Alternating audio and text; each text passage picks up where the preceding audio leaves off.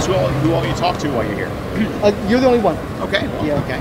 But I had to get with you if I could. Somebody was asking me the other day about, said, hey, you created Dr. Tomorrow. Is it okay if we use that character? I'm like, I don't remember if my life depended on it. I don't remember. I remember everything about every comic book I ever read, but the ones I wrote, that's a whole different kettle of fish, man. Yeah. Well, I'm actually, probably about a quarter of these questions are actually going to be about your time as an editor, so hopefully your game. It's fine too, okay.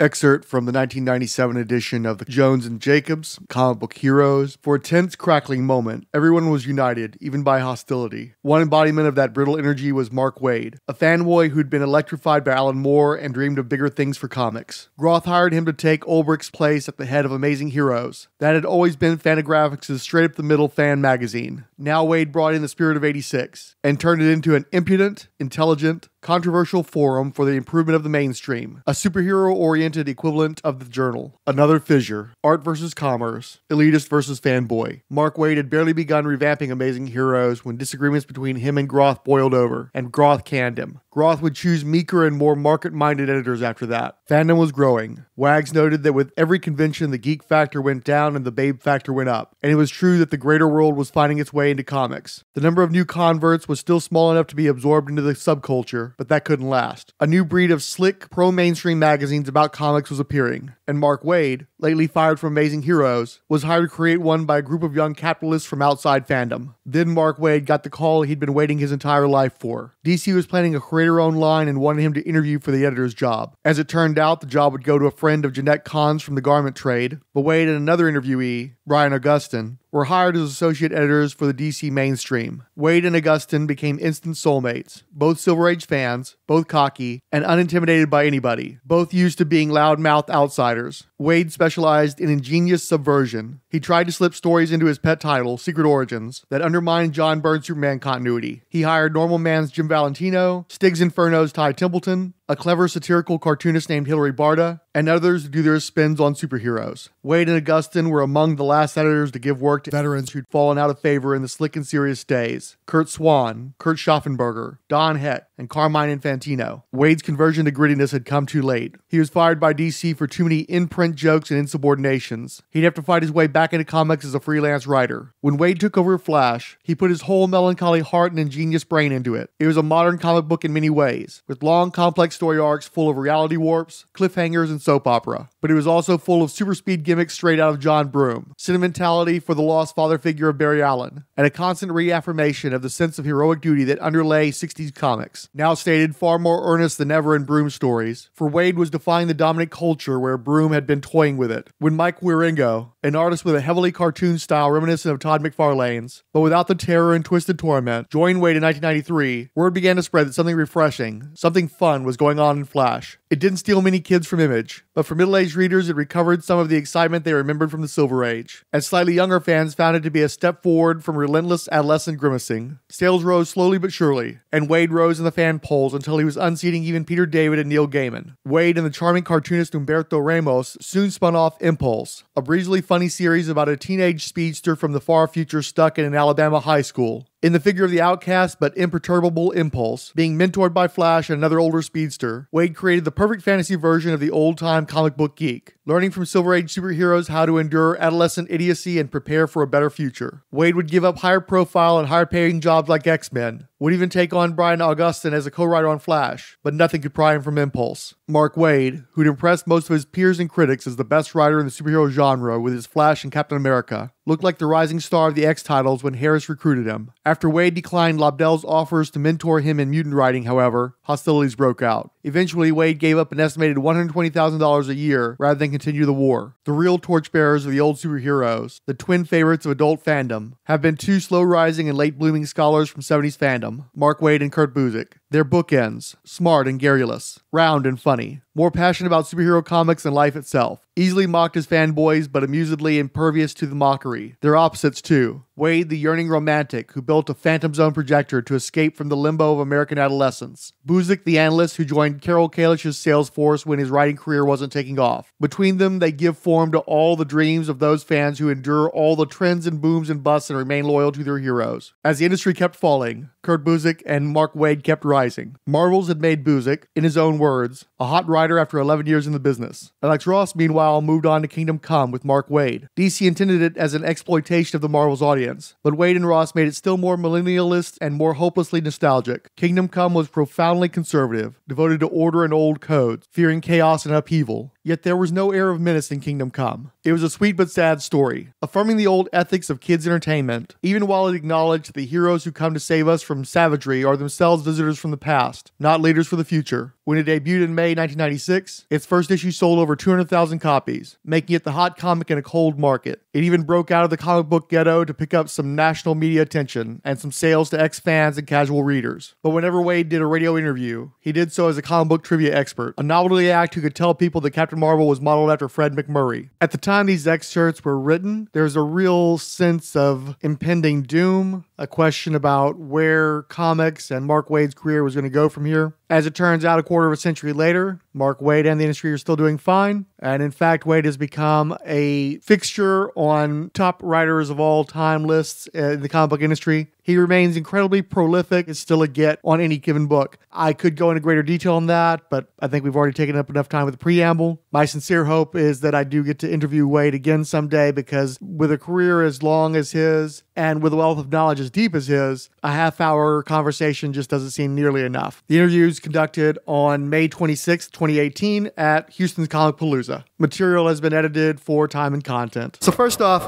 how did you manage to convince Julie Schwartz to publish your first work in Action Comics? You know what it was? I got lucky. DC was doing a little outreach for talent at that time all over the nation. They were sending out an art director named Sal Amendola, who was Dick Giordano's brother-in-law, was running that program and going to different cities around convention time and just take like half an hour, a half a day seminar, just talking about getting your portfolio ready, what it takes to work in comics and all that stuff. And I went, even though I wasn't an artist. And afterwards, I went up to him and I said, "So I'm a writer. What do you think?" He says, "Well, what about, you know what?" He says, "Submit Superman stories," because at that point nobody's submitting Superman stories. Everybody wants to do Batman and all that stuff, and nobody's doing Superman. So that sounded like a good bet. I got some ideas together, and then I went up to New York, and I got in Julie Schwartz's office, and I talked to him a few times as a reporter for the Fan Press and stuff, and talked to him and sold him the story, like first rattle out of the box, the greatest professional day of my life. So that was great. How did you end up editing Amazing Heroes? I was a big contributor to that magazine for a long time, and really it wasn't like a very competitive job. It's not a whole lot of people who were willing to move all the way out to Thousand Oaks, California, and live in somebody's house, and because the offices were in just a ranch house. And I got hired. I went out there, was all excited, and I will never forget my first job. To my surprise, my first job was to fire the guy I replaced. They didn't tell me that. It sounds like a sitcom plot, but really I come in and they're like, "Okay, it's your first job. Tell him he's gone." What? That was literally the pilot of News Radio. Yeah, it really, exactly. I lived the pilot. I was Dave. Yep. Yep. What was the deal with Comics Week? Oh man, that was well intended. I think at that point there was a need for a magazine that was doing comics coverage weekly, because there was so much coming out and things were in such a boom period. So I convinced a guy who had some money to do this. It was a giant tabloid-sized thing, but it was on super flimsy paper. So it was just, it was a terrible marketing decision. You can't make them stand up straight. They'll keel over at the slightest wind. And we did 5 issues in 7 weeks, so much for weekly. And near the end, the guy who put down the money is like, I can't do this. And it wasn't that he was losing money. We didn't have any sales data yet or anything. This wasn't the thing for him. So, boy, that was a well-intended experiment that went horribly bad. The real casualty of it was Kevin Nolan, because Kevin Nolan did a cover for the last issue that I asked him to do, and he got it back eventually, the publisher folded it into 4s and stuffed it in an envelope and sent it back to him. So, What was it? it was an X-Men cover. It's a beautiful X-Men cover, but that's all you'll ever see of it. Yeah. Do you have any stories from your editing days related to Jack Schiff and his time on the Manhunter from Mars strip? I don't really, actually. I mean, I as you know, I'm a huge Martian Manhunter fan, who, if all right-minded people are, from all the idle head of Diabolu all the way up. But no, I never got a chance to meet Schiff, which is a shame. And but I spent a lot of time. One of the first things I did when I got to DC was get in the library and spent like a couple of days literally rereading every Martian Manhunter story ever from the very beginning. And they were wild. They were great. And clearly they had no idea what they wanted to do with that strip for a long back and forth all over the map. But it was a lot of fun. Okay, you essentially took over Roy Thomas's books when DC Riley decided the position of writer-editor should never have been a thing. You both had come from hardcore comic fandom, both as writing and editing. Did you learn anything from that experience, basically taking over from a fan from an earlier generation than you? Yeah, the thing I learned, and I'll never forget this, is that the books, through no fault of Roy's, I mean, it wasn't the right time for those books anymore, but the books weren't selling terribly well. And I was still enjoying reading them, even as an editor. And I went up to Dick Giordano, who was the executive editor at the time. I said, Dick, what is it about these books that I really enjoy reading, even though we can't get the best artists anymore, and they're not super popular, and they're not great comics. No offense to anybody working on them, but they're just not great comics. Why is it I'm enjoying reading them so much? And Dick said, because Roy would do it for free and it shows. I'm like, that's awesome. And I've never forgotten that. That's absolutely, you can't fake enthusiasm. And I know when I'm writing, if I'm not having a fun time doing it, if I'm just kind of dragging my way through the script, I need to stop and close up the laptop and go walk around the block and have fun, because that translates on the page. So, what stories from Secret Origins were you most proud of? And can you tell me about any lost, unpublished tales from that run? Sure. There were a few lost ones. The most famous one is I gave James Robinson his first work in comics, doing the Dinosaur Island one that was apparently all drawn, and for whatever reason never saw print because they canceled the book after I left. But there were a bunch of Golden Age ones that were in various stages of completion, but none of them were good to go. Some of them were, at that point, we were having a hard time getting vital younger artists interested in doing the Golden Age characters, especially like the second and third tier ones. And so, you give a script out to some guy who was fairly new, and it'd come back and it would just be not professional quality. So a lot of that sort of sitting in the drawers. Gil Kane did breakdowns on a lot of stories, a couple of 3 stories that were never finished, but that's because you can't finish a Gil Kane story, because when he does layouts, he literally on typing paper, he'll with a magic marker, he'll just do like breakdowns, or he'll take do that on the printed page. But again, he's just working on in super limited. So Gil would do super rough stuff, so you couldn't finish. Only Gil could know what those lines meant on paper. But my favorite moment in that series, my favorite thing I commissioned was Ty Templeton doing the origin of the Legion of Substitute Heroes, because I'd known Ty for a long time. I love Ty's work. He's a brilliant man. And I met him at a Chicago convention, and I said, hey, do this, 19 pages, here's the date, do all the art, do the writing, just, and so time goes by, and I kind of forgotten about it. And then one day, 19 inked, lettered pages ready to print show up in the mail. I didn't look at the script or anything, but that's okay, it's time. I knew it was going to, and it was the best story we ran in there. And of course, I got my bosses were screaming at me and yelling at me like, why didn't you see the script ahead of time? Shouldn't you approve the pencils? All that stuff? And normally, yes, but I'm working with a genius, so why am I? And it's no big deal. But that was a great gig. I love the people I was able to bring into the industry. I love the new writers I was working with, and it taught me so much as a budding writer, because I'm working with every writer there is at DC Comics and watching all these scripts come across my desk, and it was like boot camp. I mean, I learned more doing that in a couple of years than I would have in 10 years on my own. We didn't get a Secret Origin of Aquaman. We got the Legend of Aquaman. Right. Well, that was going to be exactly what we was going to be an annual, but for whatever reason, I think, I don't even remember what the reason was. I know what the reason was, because it was so beautiful. Really, it was such a beautiful job. I was the guy who said Kurt Swan inked by Eric Shanauer was going to be beautiful, and nobody believed me, but it was gorgeous. It's the best inking job Kurt had gotten in 20 years. And I love Kurt Swan. I love Kurt Swan beyond all reasons. I wanted him to be taken care of. So when the pages came in and we saw how beautiful they were, Secret Origins was still on newsprint, but we decided this needs to be on a nicer paper. This needs to have a nicer presentation. So that's how we got the Legend of Aquaman. Alve inked him on the miniseries, and Alve is one of my favorite inkers of all time, and it still doesn't compare to what Shanauer did on the special. Al's terrific, but just Eric, there was just a magic. And I knew it because, again, as a student of Kurt's work, and I got a bunch of different people to ink Kurt on Secret Origins, because everybody wanted to, because they understood there's a humanity to his work, there's a grace to his work, there's a quiet dignity to his work. And everybody from Mark Badger to George Freeman to everybody wanted to take a shot at it. Everybody had the same experience. They would do the first couple of pages and it'd be kind of shaky and they're not sure this is going to work. And then by the time they got a couple of pages in and they got the rhythm, they were like, yeah, this is working. Shanauer, that was, of all of the editorial assignments I made, both good and bad at DC, that was probably my best moment. Okay, you edited the last comic book iteration of the well-loved reference book, Who's Who. Yeah. Can you give me any insight on why DC ended up abandoning the series, at least in a standard format? And did you have any involvement with the loose leaf? I wrote like 2/3 of the loose leaf, if not more. Anything you give me, I would do, and I could do it in one draft, in one sitting, just boom, right out it goes. My fastest writing job ever wasn't that, but it was related. They did a bunch of trading cards around that time, early 90s, and they needed a certain number of words on the back with the character's origin, powers, history, and so forth. And there were 180 cards, and they needed them in 24 hours.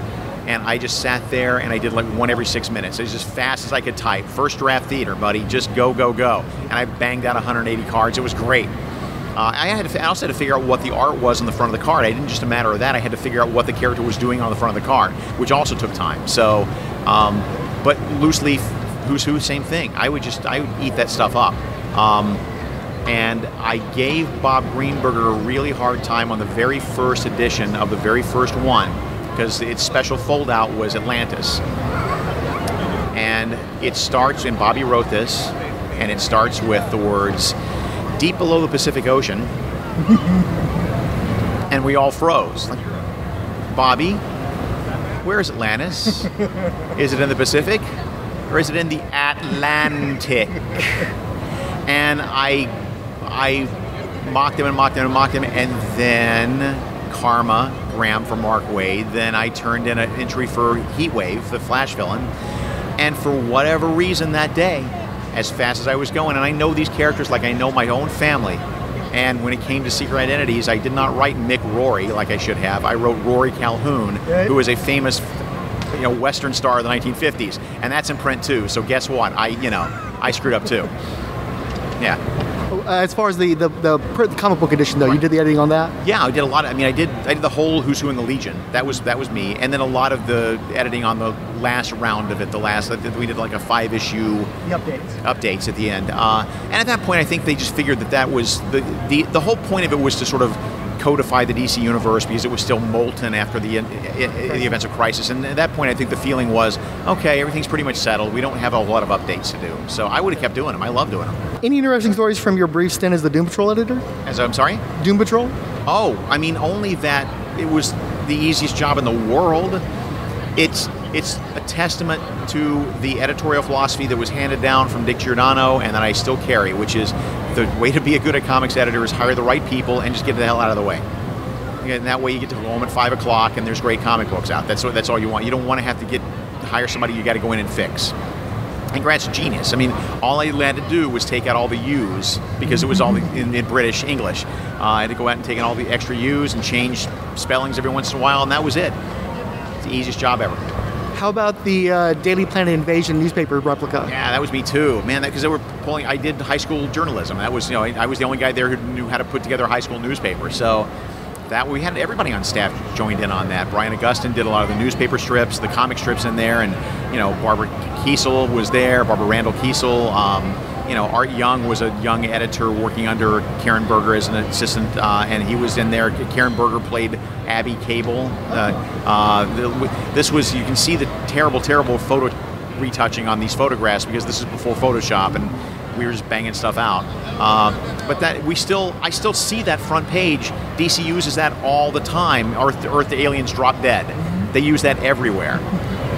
Okay, and I'll probably circle back to this a few times just to make sure we've covered virtually every angle. What are your general thoughts on the Martian Manhunter? Look, I think he's cool. I think he's way underrated, and I've always been a fan, partly because I like the underdog, and I knew him as a character before he became just a Superman clone in terms of superpowers. So that the bad rap he got is, just a fake Superman was not fair. I really got into Justice League about the time that he stopped being in the book, and I still remember reading the story where he leaves Justice League 71, where he leaves the Earth. But he was such a tragic figure in my eyes. The last, I was willing to give a pass to the fact that even though it's a unified universe, and even though he knows the Justice League, this idea that he can never get back home to Mars, even though Superman went to Mars every Thursday or whatever, I would just kind of give that a pass. You have to give that a pass. But I like Zook. I liked his kid brother Tom Jones. I am all about the Martian Manhunter, and it was so exciting to see him finally get on the cartoon show. And after 30, 40 years of licensing, where the Justice League always forgot him when it came to licensing, he finally makes it big. So what does DC do at that exact moment? They change his costume. I was speechless. What are you doing? He finally gets the respect he deserves. He finally gets national recognition. Everybody in the world suddenly knows who he looks like for the first time in 50 years. So please, by all means, change his costume so it doesn't look like the guy on the cartoon show. But he still gets respect. I think he gets more and more respect. The cartoon show obviously did a lot for his profile.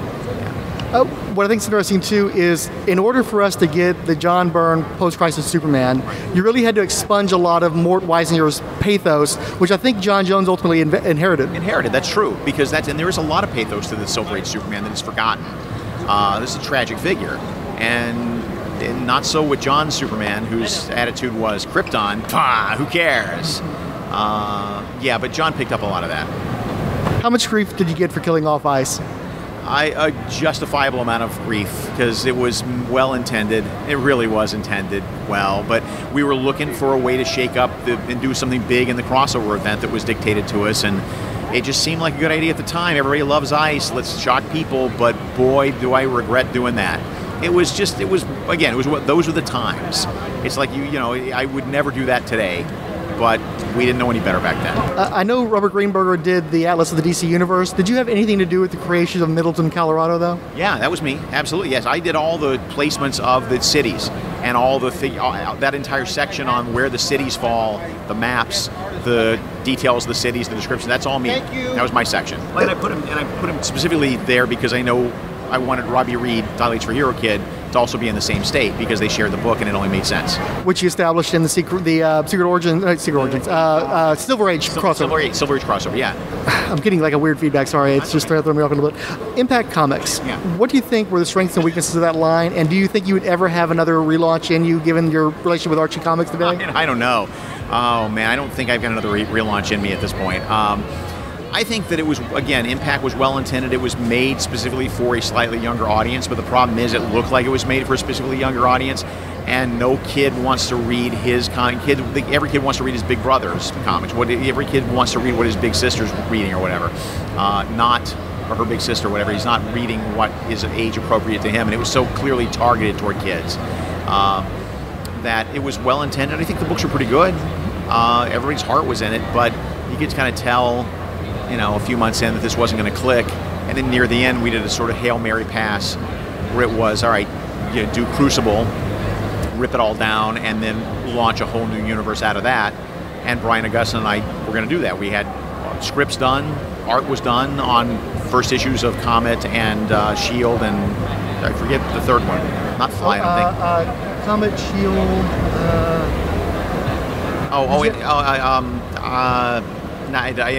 One of them anyway. And Black Hood? Black Hood, yes, and never saw print, so which is a shame. They said it was too late by that time. I mean, we were trying to bring it up to a little more contemporary and a little more adult reader friendly, but it was too late.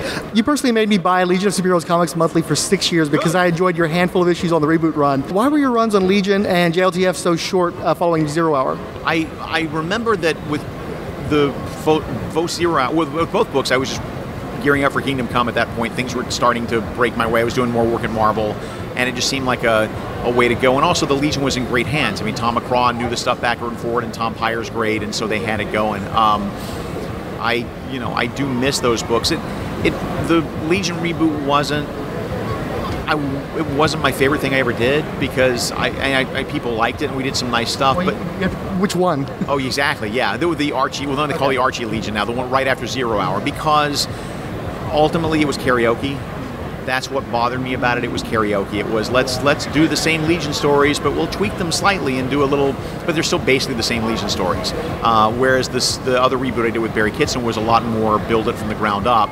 And boy, that's my one great failure in comics. I feel like that's like I've blown a lot of other opportunities and I've done a lot of books that didn't quite work, but that's the one where I look at that and I go, no, we hit it out of the park. We were hitting homers every issue, and for whatever reason it didn't click, and I'll never know why. Can you tell me a little bit about how Underworld Unleashed came about? Sure. I mean, we were looking for a summer crossover event. I had not done one yet, and it just came to mind that DC's villains were always a little weaker, if you will, not quite as impressive and world dominating as DC's villain, as Marvel's villains were. I think, and I wish I could take credit for this, but I think it was Roger Stern who said Marvel has Galactus and DC has Matter Eater Lad, and that's sort of the difference. So running into that made perfect sense. The only thing we had to change was it was called Underworld all along, but then we had that Underworld miniseries a few years before that was just a 4-issue crime series, and so we changed it Underworld Unleashed to make it work. Yeah, but that was a great deal of fun too, and that one also goes completely forgotten for some reason. And I really feel like that was Howard Porter's dry run for JLA too. Oh yeah, and it looked great, and we used a special fluorescent green ink on that. Yeah. Did the Neuron name have any significance, or is it just a cool sounding name? It was. I built it out of the fact that if you do the numerology, it really does spell 666. Blue Devil. Was it just because he's the devil that he got thrown under the bus on that series? Another mistake I made. Another well-intended mistake, because I regret doing that, because he didn't have anything going. He wasn't being done by his creators at that point. There was the feeling in the office he needed some sort of jolt or some sort of juice, and so I thought what we did with him was good and interesting and consistent with the character, but at the same time, as somebody who has created other things in the DC universe and had a piano fall on them, I kind of regret dropping a piano in somebody else's work. No, I'm running a little on time, so I want to go ahead and just cut through a few of them. This is the other question I absolutely had to ask you. You wrote Justice League Midsummer's Nightmare. Yeah. Can you tell me a little bit about the division of duties between yourself and Fabian Nicieza, and in particular, who was writing the Manhunter stuff? I believe Fabian was writing the Manhunter stuff. It suddenly occurs to me that that's the case. It was a pretty clean division. I mean, we talked all the time. We'd get on the phone and knock stuff back and forth, but it was, I was handling, I think, the Superman stuff, the Green Lantern stuff, I think. He was handling the Wonder Woman stuff. And it was just, and we'd get in the office and we would just, not exactly type in the office, but we'd make notes and talk and build out the story in the office and then go back and do the finished scripts in our, but that was kind of how it was broken out. But that was Fabian doing the Martian's Manhunter stuff. It was great. There's that one moment where the Sparks, I think they're called, the people who gained superpowers, had re-killed John Jones' family. Yeah. He begins to become the Martian Manhunter, and the Leaguers were like, we're asking, is he okay? And one of them's like, I've seen him before. He's anything but okay. Yeah. Was that Fabian? That was Fabian. Okay, because that's the moment I became a Martian Manhunter fan. That was great. That's Fabian. You can thank Fabian Nicieza. I love the character for years, but that was the moment where, like Detective Couillon in Unusual Suspects, where all of a sudden it all came together for me. So I just want to know who to credit for that. Yeah. I don't want to rush it. No, I just don't want to hold these guys up. They're here for their experience too. If you don't want to break off, we'll just go ahead and wrap it up. But I just want to say, excellent work. Love your writing. I've got stuff for the next time you come to town. I'll ask you then. Absolutely. Again, if you want, let me grab these guys. If you want to follow up with just a couple real quick. Yeah, let me get these. Okay. And then please. I'm feeling terrible watching them. Find a couple more. Okay. While I was reading the excerpts from the comic book heroes, I had to strategically edit out the two creators who kept being intertwined with Mark Waid's portions, Kurt Busiek and Brian Augustyn. While I was doing final editing on this episode of the podcast, Mark Waid put up a post on Facebook. It reads, "This one hurts unimaginably. Brian Augustyn, rest in peace. The Augustyn family has asked me to let Brian's friends and fans know that Brian left us today after suffering a sudden, severe stroke over the weekend. I have spent a lot of time these last few hours writing a great deal about Brian, and I'll share those thoughts soon. But for now, I simply wanted to let everyone know. Comics has lost a very kind, very talented man who has been my big brother and one of my very best friends for nearly 35 years. If you've ever been a friend, colleague, or fan of Brian's, or frankly, a fan of the work done by Humberto Ramos, Mike Wieringo, Mike Perrobeck, Oscar Jimenez, Howard Porter, Travis Charest, or any of the many, many other creators who owe their careers to Brian, myself included, I'm asking you to send a card or a note to his wife Nadine and daughters Carrie and Allie to express your condolences and tell them what he meant to you. I believe it would mean a lot to them." I thought I would go back to the book and read those portions that I skipped earlier. Waid and Augustyn became instant soulmates. Both Silver Age fans, both cocky and unintimidated by anybody. Both used to being loudmouthed outsiders. Waid through Fantagraphics, and Augustyn through editing an independent humor comic called Troll Lords. Augustyn, an ex-high school football player and printer's assistant from Chicago, was a direct type. His first day on the job, when an irritable editor referred to him as Mike Gold's flunky, Augustyn grabbed him by the neck, lifted him to his tiptoes, and said, "I've never been a flunky, do you understand?" Dick Giordano was still laughing about it at the editorial meeting the next day. And just like in the comics, Augustyn and the embarrassed editor went on to be friends. It had always been wholesome DC against hip Marvel, except that in the late 80s, wholesomeness meant the social and artistic conscience of Kahn, Levitz, and Giordano, and hipness meant the aggression of Shooter, DeFalco, and New World Pictures. When Brian Augustyn, a Chicago Democrat of the old school, pitched a short-term backup series about a liberal Mexican-American superhero named El Diablo, Jeanette Kahn said no. "It should be an ongoing series of its own," she said, "because it's the kind of thing we ought to do." It was a sincere act, and a brave one, which some commerce-minded staffers had little use for. Bruce Bristow in the marketing department was quoted by retailers as having told them, "Don't buy it, it's a stupid book." The lack of Latino creators was an obstacle, but the creators did their best. The doggedly political El Diablo sank like a rock, while Latino teenagers were buying Wolverine and Punisher. Brian Augustyn had learned to play the commercial game better, and when he took over The Flash, he assigned Waid to write it. Waid focused on cloaking his Silver Age tastes in a darker, more continuity-driven style. Soon he was emerging as a hot writer. Brian Augustyn and Mike Mignola did a Batman imaginary story called Gotham by Gaslight, 1989, which kicked off a whole line of Elseworlds projects, starring superheroes in various impossible settings. The Slings and Arrows comic guide opined that a frequent form of Batman graphic novels is Elseworlds tales, representing Batman as he might have been if born in different times or different circumstances, otherwise known as imaginary stories. Gotham by Gaslight set the trend, predating the Elseworlds tag, merging the Batman's origin with a story of Jack the Ripper in 1880s Gotham. Brian Augustyn overwrites a little, but this doesn't undermine the strength of Mike Mignola and P. Craig Russell's atmospheric artwork.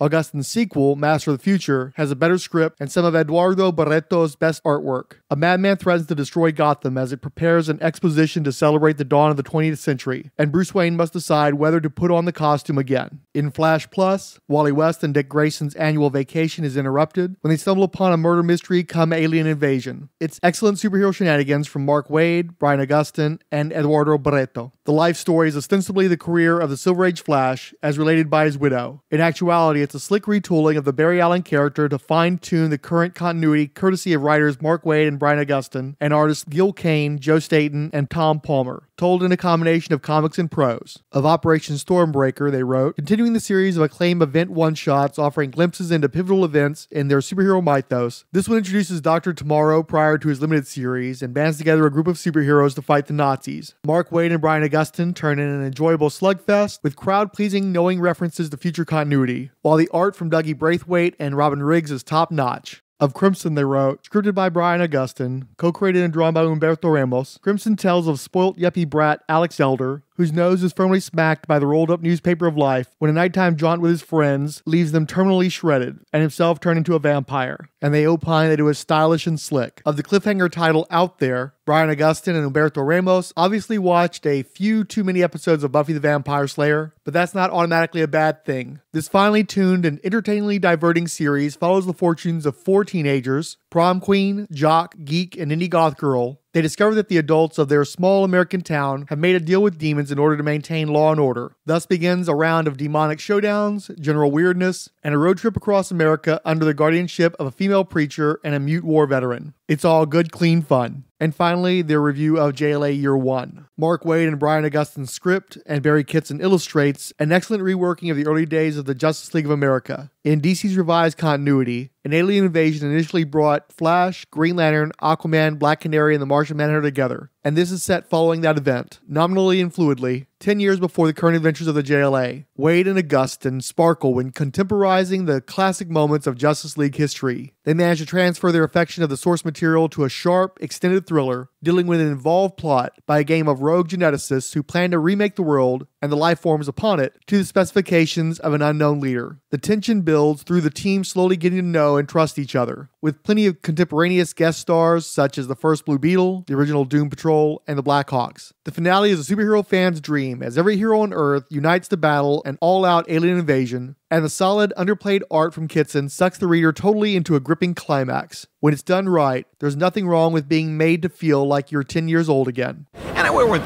Brian Augustine, who was, a great friend and a great editor. And so, it's all right. Like, give him a second. I'm sorry. Hang on for a second.